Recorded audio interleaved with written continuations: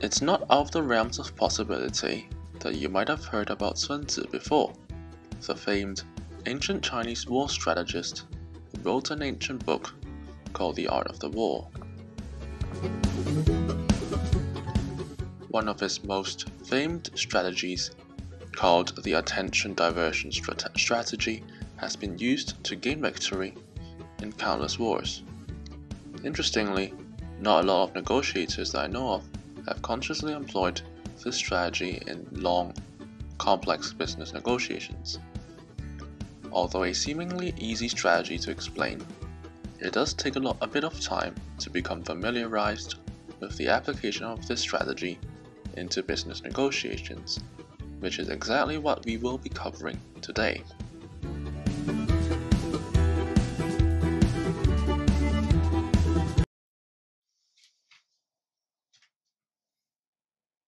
Before we continue on this video, I'd just like to tell you guys that I, the founder of Life Solvers, and my team of professional business negotiators have been appointed by top company executives and individuals before to provide professional negotiation and HR training and consulting. For more information, just look at the description and feel free to drop me an email or WhatsApp. Let's continue the video. First of all, why and how is the attention diversion strategy useful in business negotiations? Well, the main benefit of this strategy is to divert your opponent's attention into demanding concessions on things you deem little or even no value, which gives you the upper hand in negotiations without your opponent even realizing. To further explain this, we need to talk about the reciprocity principle. According to the reciprocity principle, humans are psychologically pressured to return favors. Same in negotiations. When you make a concession, your opponent is pressured to return a favor psychologically, so that it seems fair. Hence, the key to winning negotiations is to concede less than what your opponent would. By employing the attention diversion strategy, your opponent will be tricked into demanding concessions from you that they feel are of great value to you, but in fact isn't.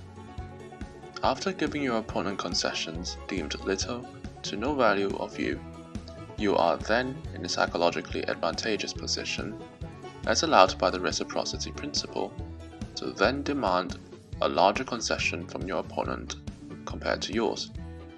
Sounds a bit complicated? At least that's the theory explained, and we will go into depth more later in this video. Let's go through a possible use case of the attention diversion strategy. My favorite use case is providing less work for relatively more money. Let me give you an example. I'm heavily involved in the property sourcing and investment consulting business, where clients pay me to find the best properties for them. I'm able to charge high margins for this business, yet the caveat is that if clients are too demanding, it seriously affects the quality of work I can produce for other clients, which will undermine my reputation as a business. In other words, I'm willing to sacrifice a bit of money in return for producing less work, so as to optimize my income versus time spent ratio. To employ the attention diversion strategy in this case, I create an impression for prospective clients where money is key for me. If they accept my offer upfront, great. But for the more demanding clients, they may make additional demands to the scope of work. Since my ultimate goal is not about money, but actually providing less work per client on average, so as to not compromise my quality of work overall, I made sure I can get what I want by being seemingly reluctant to make a small concession on my service charge, but in return demanding that the scope of work included will be less. Hence, from the client's point of view, it seemed that I made a huge concession, but in fact, I got what I wanted. This is what I call attention diversion in negotiations. Let's talk about the historical background in which Sun Tzu came up with this famed strategy. Back in ancient China's Warring States period, around BC 353, Ho, who is the king of the state of Wei, decided to invade its neighboring state Zhao. At that time, Zhao was facing a sure loss since Wei's army was much more powerful. In order to save itself, Zhao reached out to its neighboring state Qi and promised to cede a part of its land to Qi if Qi managed to strike down Wei. Since Wei's army is the most powerful of the three, the army general of Qi came up with the attention diversion strategy, where they would attack Wei's capital directly so as to divert the attention of Wei's army from invading Zhao, and it worked. Qi correctly predicted that Wei's army would react frantically to save its capital, which gave Zhao sufficient breathing space to defend its country. Wei lost its confidence and strategic advantage, leading to its ultimate failure. This is how Zhao managed to turn a sure loss into a small victory by employing the attention diversion strategy.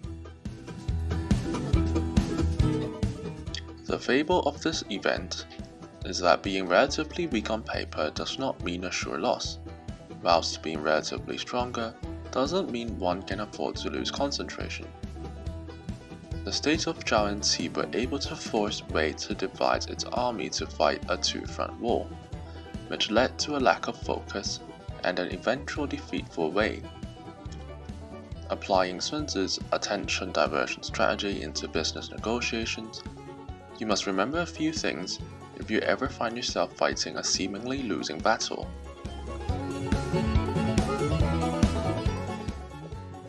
First of all, remember that negotiation strength and weakness are relative, and that they change gradually depending on which stage the negotiation is at, as well as the negotiation strategies and tactics employed by you and your opponent.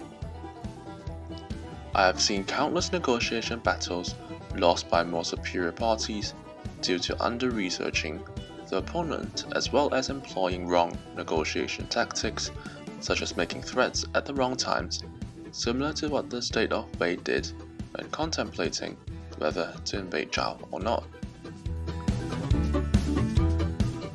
Secondly, as lame as it sounds, you must stay focused and have a never-say-die attitude even when fighting a losing battle.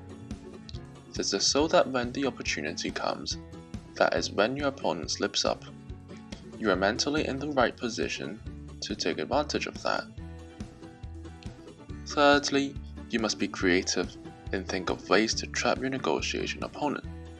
As I will share later in the video, I have been cornered many times as a startup entrepreneur by far more powerful opponents, yet I tried to gain leverage through creative means, which involved the use of the attention diversion strategy.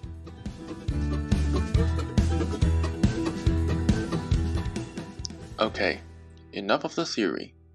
In my next video, I will get into how I actually employed the attention diversion strategy in negotiations. See you in our next video.